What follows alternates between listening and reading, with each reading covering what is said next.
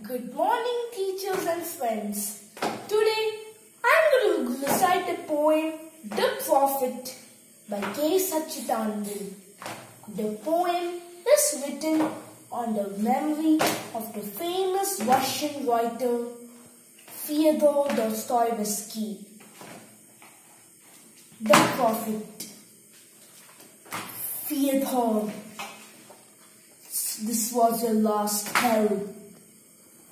I can see you sit in this dim-lit room, meditating on man's destiny on earth.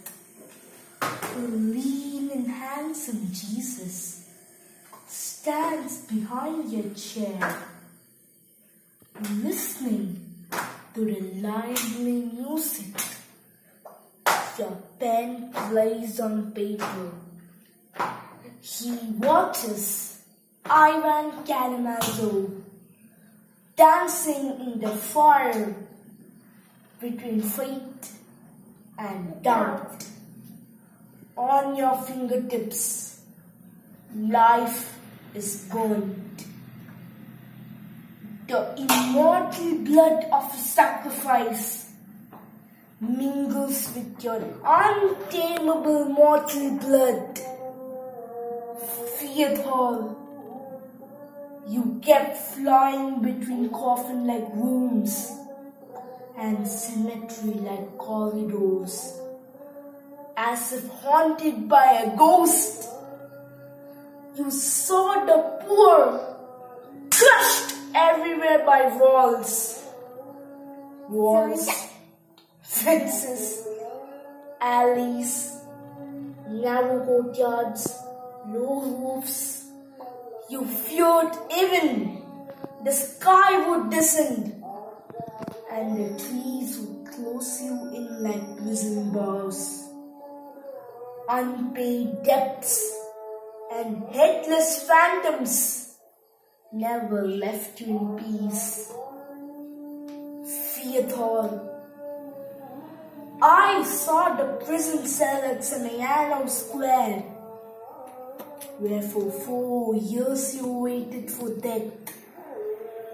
I could see you pulling carts loaded with stones and waiting blindfolded for the bullets. You recognized your life's mission the moment you were called back to life. Those rays from beyond the sun that fell on you then, were they from God or from Satan? What drowned you in the end were not bullets, Fyodor, but the whirlwinds of your own nerves and the high tides of your own veins, the infernal proliferation of the voices and images.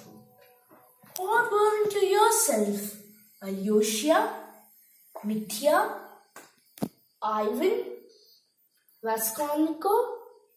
Or were you Arkady, Verkhovenkin, Petrovich, Stavrogin, Devushkin?